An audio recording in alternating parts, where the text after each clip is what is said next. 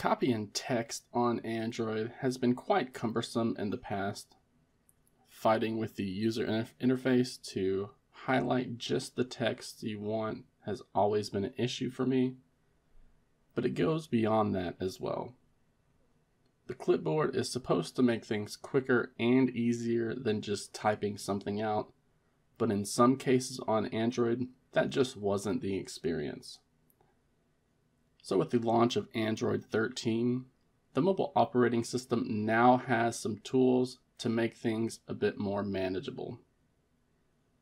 Firstly, we have what is referred to as the Clipboard Preview that appears at the bottom of the screen whenever you copy some text or an image. It shouldn't matter where this text is copied from. The pop-up should appear down at the bottom to give you a preview of what has just been added to the clipboard. So let's highlight some text.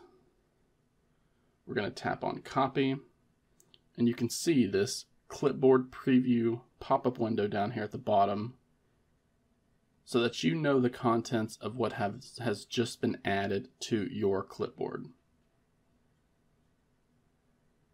So if you're simply copying some text from a website, you're going to see those same words appear in the little bubble down there at the bottom of the screen.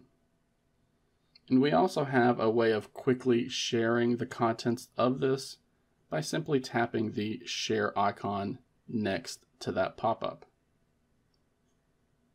But you should also know that Android 13 also lets you edit the contents of the clipboard from that bubble as well.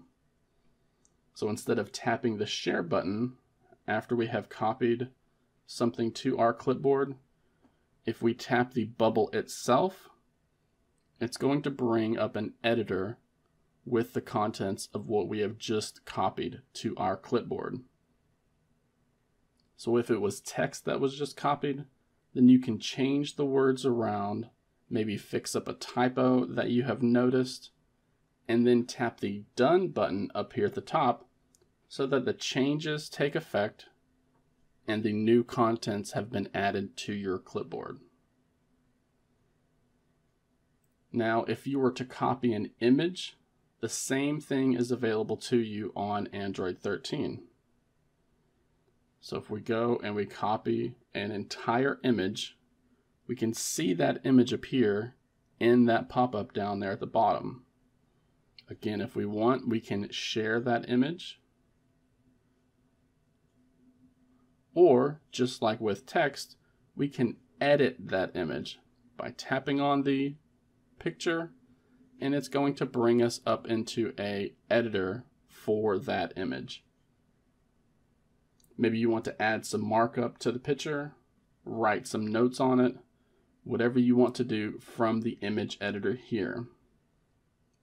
Then when you're done, just tap the copy button up there at the top. The changes are going to be saved and the new marked up or edited image is going to be sent to your clipboard. And similarly to how Android handles the screenshot preview, after you copy something to your clipboard and the preview is displayed, we can simply swipe it away from the screen if we want to remove that pop-up window. We can see that. If we don't want to see that anymore, we can just swipe it away very quickly.